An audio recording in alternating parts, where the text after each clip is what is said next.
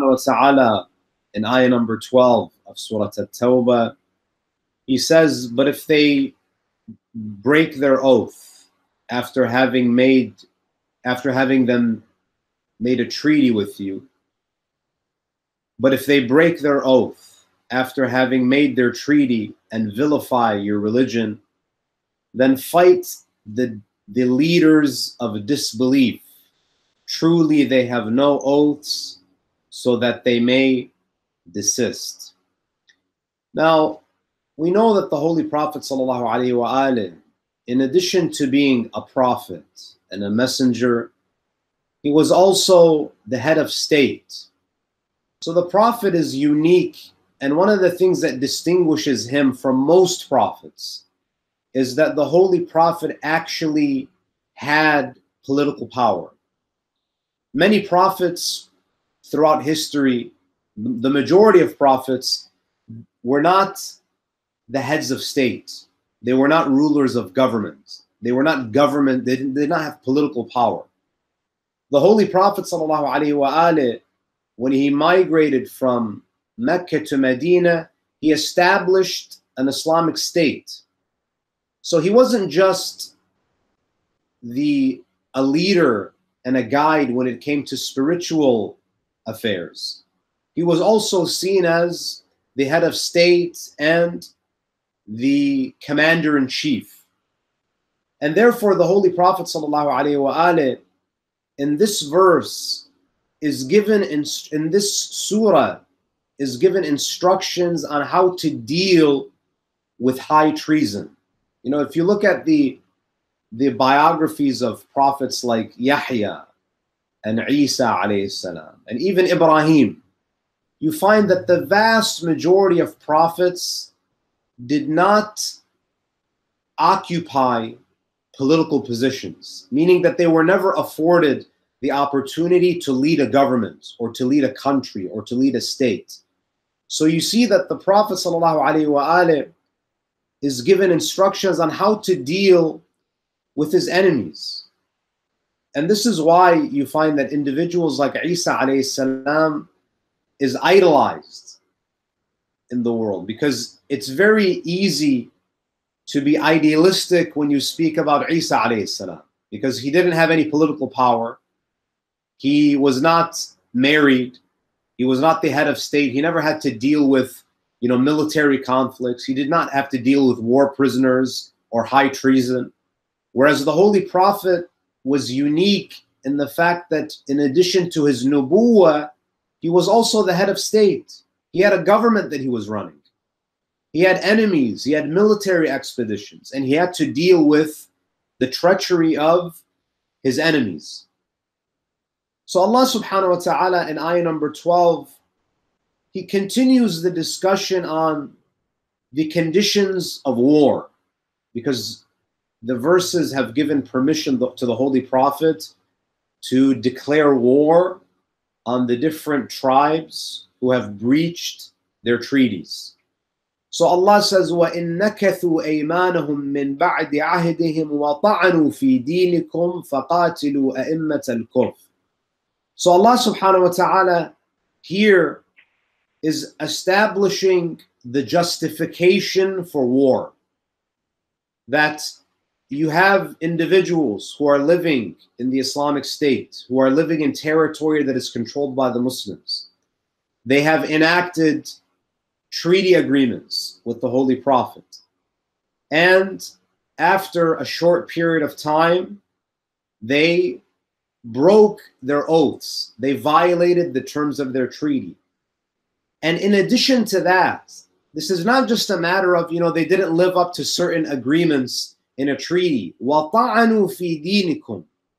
That these individuals who broke their pledges with the Prophet, not only did they violate the terms of the treaty, that these are not simple infractions, these are not simple violations, these are individuals that are vilifying your religion. So by signing this agreement, they had initially agreed to peacefully coexist, to not interfere, to not harass the Muslims.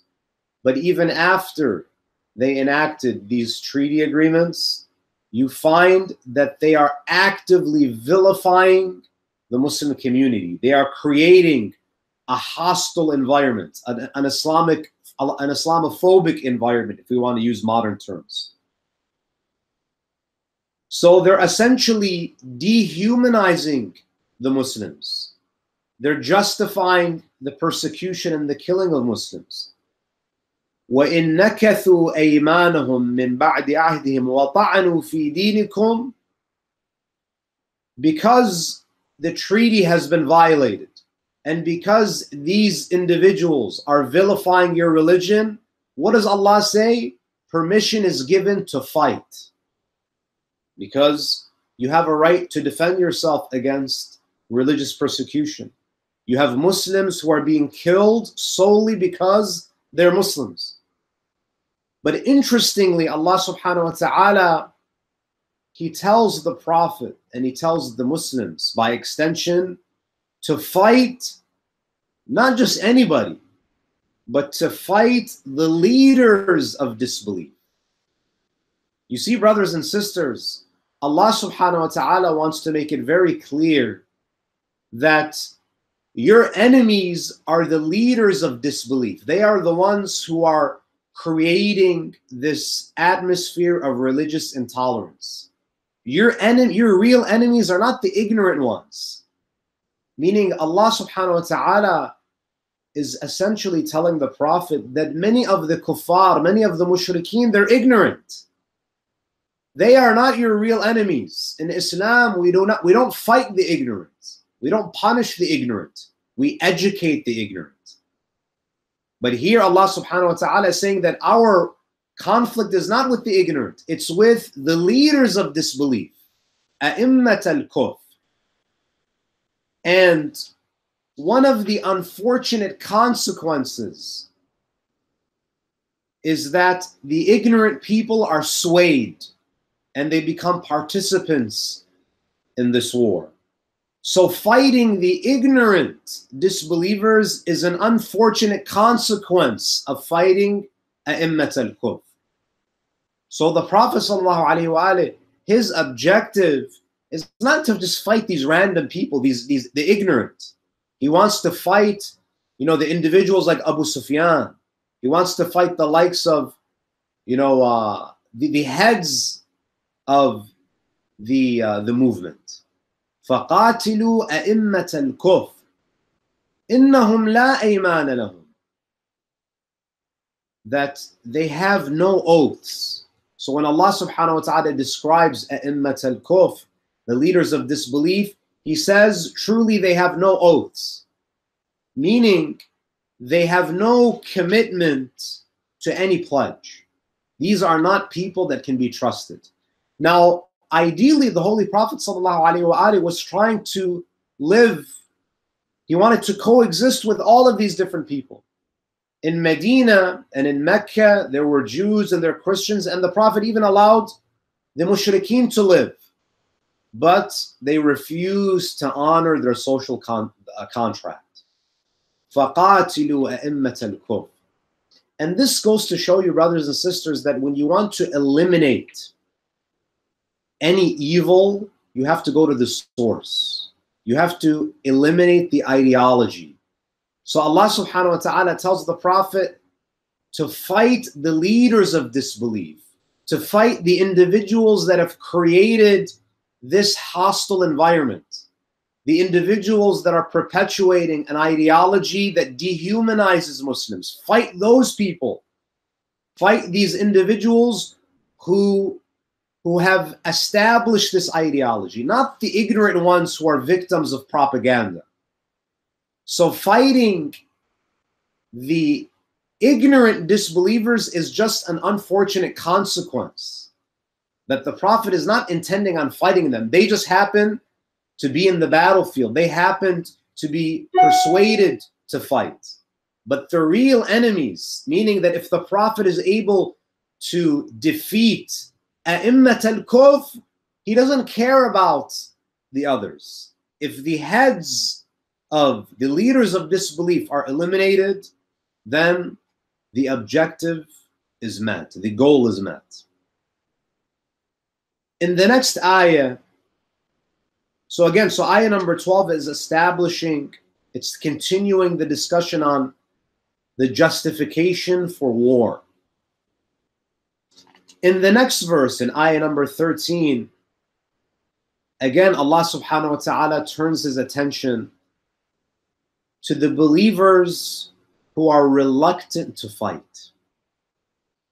As I mentioned in our last session, there are many Orientalists, when they write about the history of Arabs during Jahiliyyah, when they write about the early history of Islam, they portray the Arabs as individuals who have a natural inclination towards violence. They're barbaric people. These are individuals that are ruthless. They are violent by nature. And the reason why the Prophet succeeded in Arabia is he was able to direct their violence and their aggression towards external enemies, that he united the Arabs. So instead of fighting each other, he took individuals who had a violent and aggressive nature, and he basically united them to fight external enemies. But you find that this is not true, that it's an unfair characterization to say that the Arabs always yearned for war. They were always thirsty for bloodshed. In this ayah, you see that Allah subhanahu wa ta'ala has to motivate the mu'mineen to fight. And many of them were Arabs. If Arabs loved war, why is Allah subhanahu wa ta'ala verse after verse convincing them that they have to fight? It's because many of them did not want to fight. They wanted peace. Because they were comfortable now in Medina. They've accumulated wealth. They have wives, they have children. They just want to live.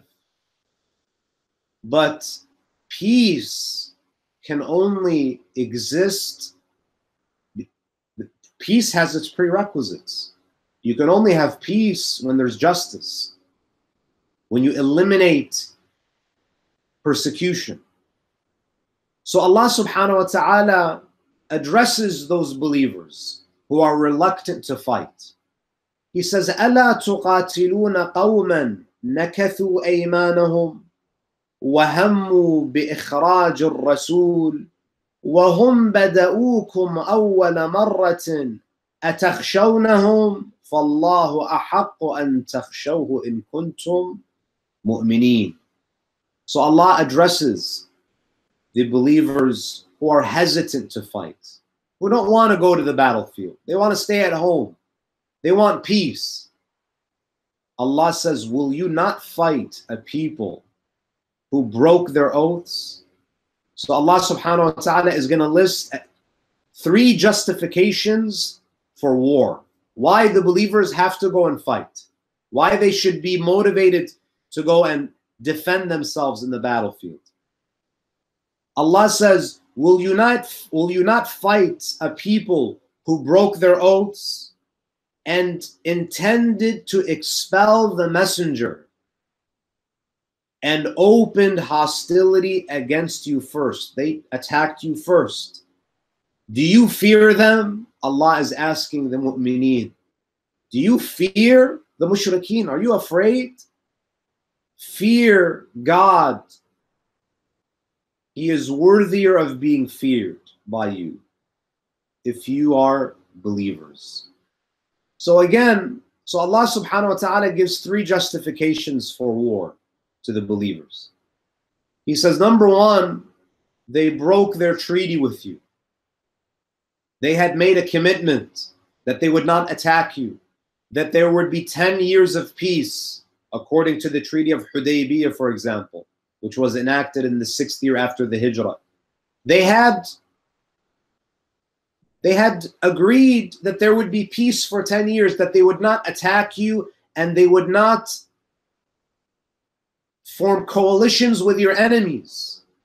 But they broke their treaty with you, number 1. Number 2, وَهَمُّوا بِإِخْرَاجِ الرَّسُولِ. Have you forgotten that they were the ones who drove Rasulullah sallallahu alaihi wasallam out of Mecca. The Prophet sallallahu alaihi wasallam, in the last 3 years in Mecca, he was essentially homeless. He was living in the cave hideout of Abu Talib, Shi'b Abi Talib. He was boycotted. The Holy Prophet sallallahu alaihi wasallam, he even himself, he says, there were many days that me and Bilal were so hungry, his companion Bilal, we were so hungry that we would go and we would gather plants, any vegetation that was growing from the earth, and that's what we would eat. That's what our food would be. The Prophet lost his uncle, his wife, and after the death of his uncle Abu Talib, Quraysh was emboldened. Now the Prophet had no protector. They plotted to assassinate the messenger. And they essentially drove him out of his birthplace. The Prophet loved Mecca. You know, when the Prophet was leaving Mecca, when he was migrating, when he was driven out, as he was leaving Mecca, he stood and he looked down to the valley of Mecca, because Mecca is a valley. And tears started to stream down his cheeks. Can you imagine how difficult it is that this is the city that you grew up in? This is Baytullah. It's the most sacred city in the world. And you're being driven out. So Rasulullah addresses the city of Mecca and he says, "O Mecca, Allah is my witness that you are very dear to me. I am not leaving you because you are not dear to me. But what can I do that your people have driven me out?" So Allah says, وَهَمُّوا بِإِخْرَاجِ الرَّسُولِ, that they drove Rasulullah out. And number 3, Allah says, وَهُمْ بَدَأُوكُمْ أَوَّلَ مَرَّةٍ, that after the Treaty of Hudaybiyah, for example, the mushrikeen are the ones who killed some of the Muslimin. They are the ones who attacked you first. So why are you reluctant to defend yourself? Allah is not asking them that you go and initiate a preemptive strike. Allah says they broke their treaties with you, they expelled the messenger, and they attacked you first.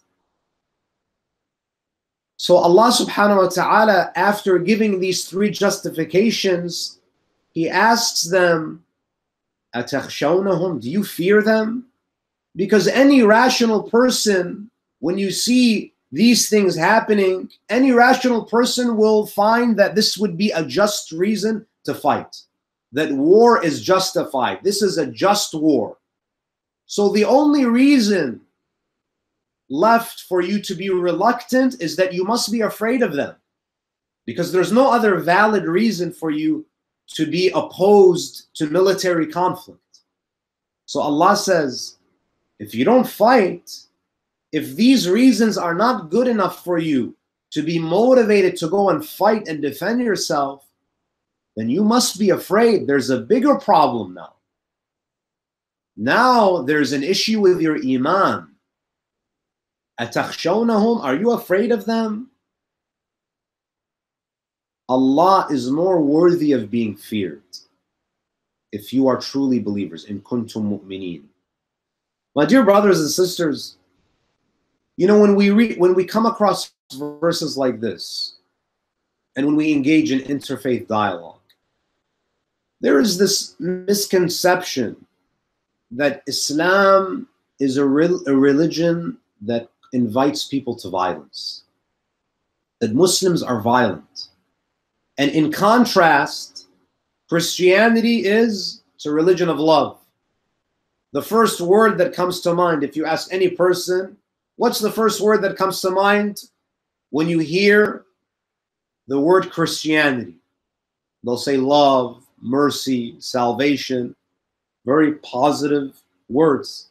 If you ask your average person, what comes to mind when the word Islam is mentioned? Many of them will say terrorism, violence, death. But the reality is, my dear brothers and sisters, to say that Christianity is a religion of peace and Islam is a religion of war, it's not accurate. In fact, There is no religion that can call itself a religion of peace. Why do I say that? Because there is no rational person that can claim that peace is always the best approach under all circumstances. There's no one that can say that we want peace under any circumstances, under all circumstances. As I said, peace has its prerequisites. Even if you look at Christianity itself, so you have this idea of, and many times I've been to churches where the pastor or the reverend will say that we have to love our enemies. Loving your enemies, this is not a rational, this is not a logical statement. Even in the history of Christianity, you see that there were religious folks, there were religious individuals who participated in the Crusades. What happened to love your enemies? Because this is just a meaningless slogan. There are times when military conflict is necessary. If a country is invaded, do we say that we just have to love them? They're pillaging our villages. They're killing our women.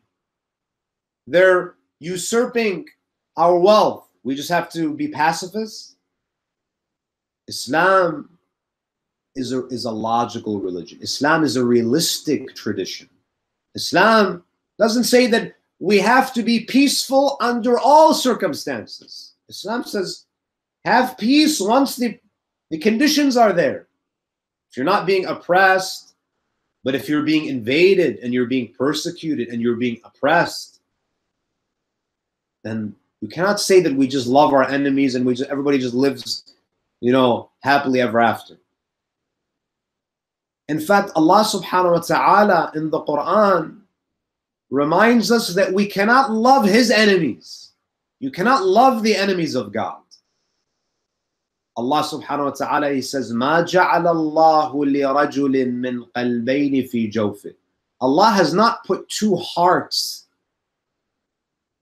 in a human being, in man.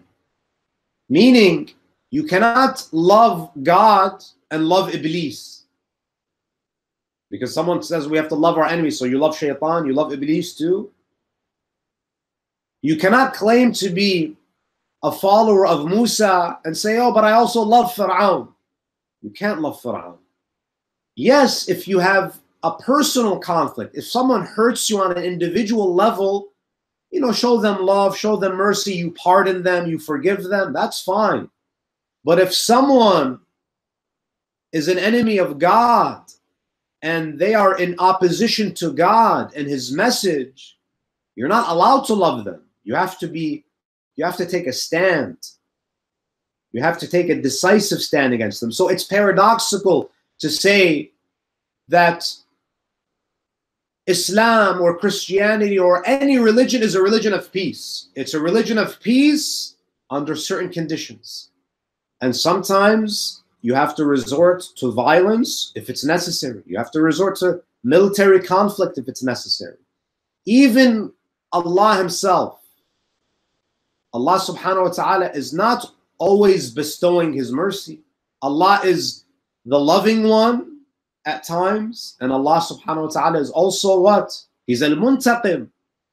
Allah punishes. So Allah subhanahu wa ta'ala, sometimes He manifests His wrath, and sometimes He manifests His grace and His mercy. So you find that for someone to say that I am always peaceful, I am always loving, making a claim like that is basically putting yourself above God. Even God is not like that. Allah subhanahu wa ta'ala, even in Surah Al-Fatiha, غَيْرِ الْمَغْضُوبِ عَلَيْهِمْ, Allah is angered with people. There are people that incur His wrath. If Allah loves everyone at all times and His love is unconditional, why does Allah say in Surah Al-Fatiha اهدنا الصراط المستقيم صراط الذين أنعمت عليهم غير المغضوب عليهم. Maghdubi alayhim means do not take us away from the path of those who have incurred your wrath. Meaning Allah has shown people wrath. He's angry with them. So Allah subhanahu wa ta'ala is motivating the believers to fight. In the Islamic tradition, we don't have this concept of loving your enemies if these enemies are in opposition to God and they're killing innocent people. That if they repent, then Allah is forgiving. But so long as they are in opposition and they are fighting the messenger of God and they are opposing the divine message, we don't love them. So Allah says, if these reasons are not enough for you to fight, then you must be afraid. You must be afraid of the mushrikeen. And Allah subhanahu wa ta'ala says, فَاللَّهُ أَحَقُّ أَن تَخْشَوْهُ إِن كُنتُم مُؤْمِنِينَ. If you really have iman, you should not be afraid of anyone. You should not be afraid of death. You should not be afraid of, a huge army. You should know that the one who is in full control is Allah subhanahu wa ta'ala. Allah is the only one who's worthy of being feared. There is no independent power other than God. There's a beautiful statement from Amir al-Mu'mineen about Malik al-Ashtar. Malik al-Ashtar was one of the closest companions of Imam Amir al-Mu'mineen. And one of the qualities that Imam Ali ibn Abi Talib loved in Malik al-Ashtar was the fact that Malik was fearless. Malik was fearless. He truly feared no one but God. Amir al-Mu'mineen alayhi salatu wassalam, he says, describing Malik, and Amir al-Mu'mineen, he says, كَانَ لِي كَمَا كُنْتُ لِرَسُولِ اللَّهِ, that Malik was so close to me that his relationship to me is like my relationship to Rasulullah. So he describes the courage and the fearlessness of Malik. He says, لَوْ أَنَّ مَالِكًا خَرَجَ فِي لَيْلَةٍ ظَلْمَاءٍ وَزَلَقَتْ رِجْلَاهُ وَدَخَلَ فِي غَابَةٍ لَيْلًا. Imam Amir al-Mu'mineen, he says, if Malik al-Ashtar went out in the middle of a night, in the middle of a dark night, and he lost his way, and he ended up in a jungle. Imagine, it's pitch black outside, you're alone, you wander off, and you find yourself in the middle of a jungle by yourself. وَسَحَقَتْ رِجْلَاهُ لَبْوَةً وَمَعَهَا أَشْبَالُهَا الصِّغَارِ. Imam says, if Malik al-Ashtar, so Imam is describing the fearlessness and the courage of Malik al-Ashtar. He says, if Malik were to be walking in the middle of the night and he ended up wandering into a jungle in the middle of the night and it's pitch black, and he accidentally steps on the belly of a lioness. Imagine that. It's pitch black. You're alone in the middle of the jungle and you step on a lioness who is surrounded by her cubs. وَصَعَقَتْ بِوَجْهِ, and that lioness roars at him. So picture the scene. It's pitch black. There's no one. You can't even see your hands in front of you. He's in the middle of a jungle by himself. He steps on a lioness who's very protective because she's surrounded by her cubs, and the lioness roars at him. What would happen to you and I? Wallah, we would die of a heart attack at that moment. We would drop dead out of fear. Imam says, وَلَمْ يَكُنْ قَلْبُ مَالِكٍ يَتَحَرَّكُ شَعْرًا. Imam Ali ibn Abi Talib doesn't exaggerate. He says, I swear that Malik's heart would not even quiver, not even a hair. He would feel nothing. He would be fearless. Where does this come from? This comes from Iman. Because Malik knows whether it's this animal, whether it's my enemy in the battlefield, no one can harm me without Allah's permission. So Allah subhanahu wa ta'ala says to these believers who are reluctant to fight, after all of these crimes have been committed, after the treaties have been violated, after the messenger has been expelled, after they attacked you first, Allah says, "Atakhshawhum, are you afraid of them? I am more worthy of being feared if you are truly believers." Ayah number 14, Allah says, "Qatiluhum يعذبهم الله بأيديكم ويخزهم وينصركم عليهم ويشفي صدور قوم مؤمنين." Allah says, fight them, and God will punish them by means of your hands and disgrace them, and He will grant you victory over them and heal the hearts of a believing people. And then I'll read ayah number 15 as well. وَيُذْهِبَ غَيْظَ قُلُوبِهِمْ وَيَتُوبُ اللَّهُ عَلَى مَنْ يَشَاءُ وَاللَّهُ عَلِيمٌ حَكِيمٌ. And will dispel the rage within their hearts. God forgives whomever He wills, and God is knowing and wise. So there are 4 concepts that are mentioned in ayah number 14 that I'd like to draw your attention to. So the command has been given to the believers to fight. And then Allah subhanahu wa ta'ala mentions 4 things in ayah number 14. Number 1, He says, يُعَذِّبْهُمُ اللَّهُ بِأَيْدِيكُمْ, that Allah will punish them through your hands. Meaning, when you respond to this call, when you obey this command to fight against the leaders of disbelief in this defensive war, you are acting as the hand of God. And we'll explain what this means. So number 1, this idea of fighting and becoming the instrument of God in the battlefield. Number 2, Allah says He will disgrace them. وَيُخْزِهِمْ. So you will become the hand of God. Your enemies will be disgraced. وَيَنْصُرْكُمْ. وَيَنْصُرْكُمْ عَلَيْهِمْ. And Allah will support you against them. Number 3. And number 4, وَيَشْفِ صُدُورَ قَوْمٍ مُؤْمِنِينَ. And Allah will heal the hearts of the mu'mineen, of the believers.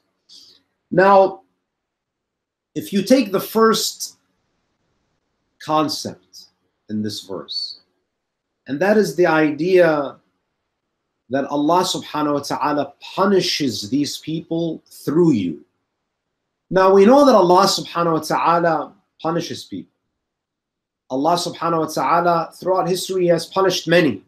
Sometimes Allah punishes people through natural disasters. And sometimes Allah punishes people through other people. You see, brothers and sisters, human conflict, Allah subhanahu wa ta'ala has created this system where Allah subhanahu wa ta'ala has human conflict should be resolved by human beings. Meaning Allah subhanahu wa ta'ala is not going to solve all of our problems. Human conflict, when there's conflict between believers and disbelievers, or believers even among themselves, that Allah subhanahu wa ta'ala does not interfere directly. He has created a system where conflict has to be resolved by people. إِنَّ اللَّهَ لَا يُغَيِّرُ مَا بِقَوْمٍ حَتَّى يُغَيِّرُ مَا بِأَنفُسِهِمْ. And this is a problem that many religious communities have throughout history. They want God to do the work for them. If you look at Surah Al-Ma'idah, Surah number 5, verse 24, Allah subhanahu wa ta'ala tells us about Musa and Bani Israel. Now, when Musa and Bani Israel, they are released from the shackles of Fir'aun, they have other challenges. Allah subhanahu wa ta'ala instructs them through Musa to go into the Holy Land and fight against the tyrants. But Bani Israel, they hesitate. They object. They say to Musa, "Inna fiha qawman jabbarin." There are some powerful people in that city. There are tyrants. فَاذْهَبْ أَنْتَ وَرَبُّكَ فَقَاتِلًا. Oh Musa, don't you say Allah is all powerful? See, the Bani Israel, they're intelligent. They're using theology to debate with Musa. They say, don't you say, isn't Allah qawi? Isn't Allah powerful? Isn't He all powerful? Isn't He omnipotent? Why don't you and your Lord go and fight them and destroy them? Why do we have to do it? It's because this is the system that Allah has created, that human conflict has to be resolved by human beings. This deen, the Sharia of Musa alayhi salam, for example, was given to you. That it's for this Sharia is for your guidance. So you have to value it. That when this Sharia is in danger, you have to safeguard it. In the same way that you benefit from it, you benefit from the guidance of this Sharia of Musa, you have to become a stakeholder. You have to take ownership of this deen. Therefore, I delivered this deen to you through a human being, through Musa, and therefore when this deen, when this Sharia is in danger, it is upon human beings to defend it. You have to become stakeholders and shareholders. You have to take ownership. Allah subhanahu wa ta'ala, even in Surah Al-Hajj, Surah 22, ayah number 40, He says, الَّذِينَ أُخْرِجُوا مِنْ دِيَارِهِمْ بِغَيْرِ حَقٍّ. Allah gives permission to the believers to fight. And He says, أَنْ قَالُوا إِلَّا أَنْ قَالُوا رَبُّنَا اللَّهِ. You have been persecuted, you have been driven out of your homes solely because you say that our Lord is God. وَلَوْلَا دَفْعُ اللَّهِ النَّاسَ بَعْضَهُمْ بِبَعْضٍ لَهُدِّمَتْ صَوَامِعٌ وَبِيَعٌ وَصَلَوَاتٌ وَمَسَاجِدٌ. Allah says, were it not for God's repelling people, some by means of others, monasteries, churches, synagogues, and mosques would have been destroyed. So these houses of worship, Allah says, I protected them. I repelled the enemies. And subhanAllah, look, Allah considers the churches, the synagogues, the monasteries, and the mosques to be places where God is remembered frequently.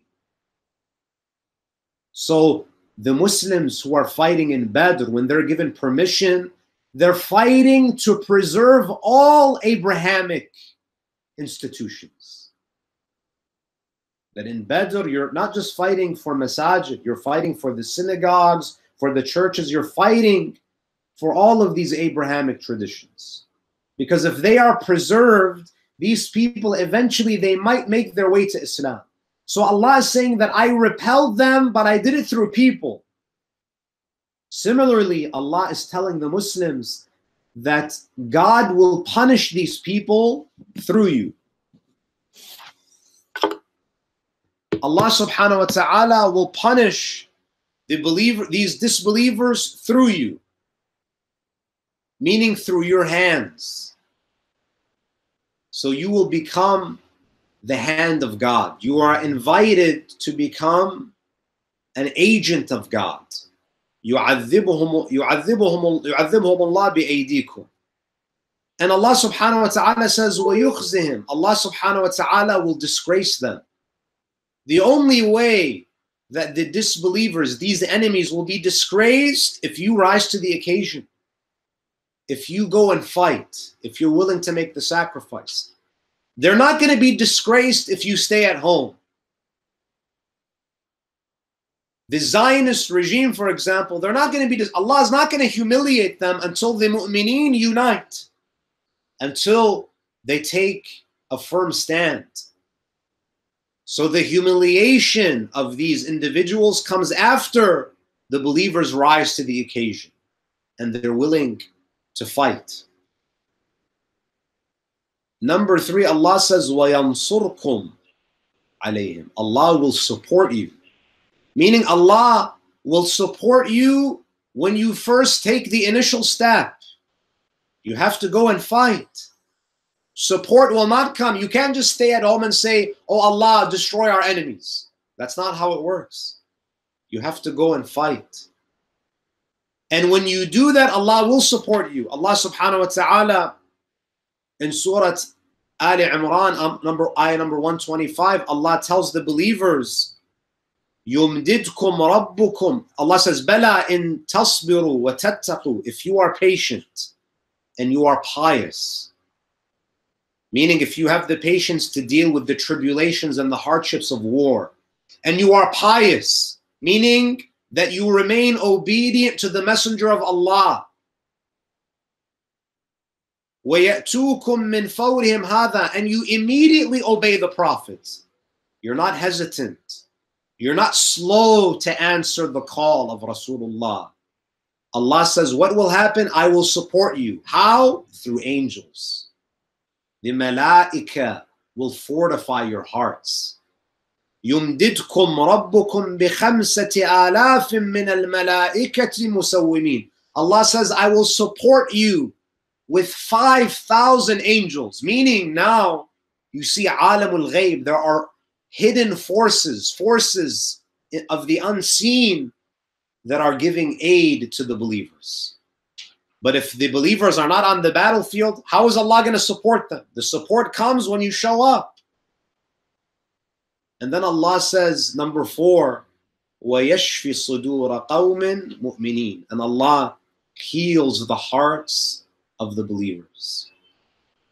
There are some believers in the Muslim community, their hearts were injured, meaning that they had lost loved ones. Mushrikeen, the disbelievers, had killed members of their families. They've lost their homes. They've suffered emotionally, physically. So their hearts are injured. Allah subhanahu wa ta'ala, He says that what will happen in the battlefield will heal the hearts of the believers. You know, my dear brothers and sisters, when you look at the Quran, you know, Allah subhanahu wa ta'ala has many names. We have some ahadith that say Allah has 99 names. The hadith says, Inna lillahi tis'an wa tis'ina isma, man ahsaha dakhal al-jannah. There's a hadith from the Holy Prophet that says Allah has 99 names. If you are able to enumerate them, you will enter paradise. There are other traditions say that no, Allah has 999 names. You know, if you look at Dua Joshan, for example, there are more than 99 names that are mentioned. Now, there's a discussion among the ulama of kalam, the theologians, and they say that are we allowed to attribute names to God? So other than the 99 names, can we call upon Allah with other than those 99 names? Now, there are some ulama that say Allah's names are infinite. He has only revealed 99 formal names and maybe 1,000 names that are extracted from the Quran. So we are allowed to call upon Allah using names that are mentioned in ahadith and even names that refer to certain actions that Allah ascribes to Himself in the Quran. So Allah describes Himself as being the healer of the hearts of the believers. So you can call upon Allah saying, Ya Shafi Sudur al-Mu'minin, oh, the one who heals the hearts of the believers. If you go to the next verse, Allah describes Himself as being the one who dispels the rage that's in the heart of the believers. وَيُذْهِبَ غَيْظَ قُلُوبِهِمْ يَا ذَاهِبَ غَيْظَ قُلُوبِ الْمُؤْمِنِينَ. Oh, the one who removes the rage from the hearts of the believers. Now, the names of Allah refer to Allah's actions that are always taking place. Allah is always healing the hearts. He's always removing rage from the hearts of the mu'mineen. And therefore you find that look at how precious the heart of the believer is. That one of the objectives of this conflict is what? To heal the hearts of the mu'mineen. That look at how important it is. Allah makes it a point that Allah subhanahu wa ta'ala, in addition to doing all of the things that He will do, that He will support, that He will give victory, that He will disgrace the disbelievers, that you will be the hand of God, that Allah will heal the hearts of the believers. This shows you that the heart of a mu'min is so sacred. We have to be very careful not to injure the hearts of mu'mineen, because Allah has designed the universe in a way that the heart of a believer will be healed if it is injured. Whether it's through military conflict, whether it's through some type of loss that happens to their enemies or those who cause them injury. That's why we have to be very careful not to hurt or to injure the hearts of the believers. There's a hadith, actually an Arabic proverb that says, Jirahatu sinan laha ilti'am. The injuries that is caused, the wounds that are caused by a spear or the swords, they can eventually heal. وَلَا يَلْتَامُ مَا جَرَحَ اللِّسَانِ. But the injury, the wound that is caused by the tongue can never be healed. You know, when you say something, you know, someone might forgive you, but they will not forget. The damage is done. There's a hadith from the Holy Prophet ﷺ where he says, Man ahana li waliyan. There's a hadith Qudsi. The Holy Prophet narrates from God, from Allah, where Allah says, Man ahana li waliyan faqad arsada li muharabati. That whoever insults a believer, whoever humiliates a believer, he has declared war on me. Allah says, you are declaring war on me when you injure the heart of the believer.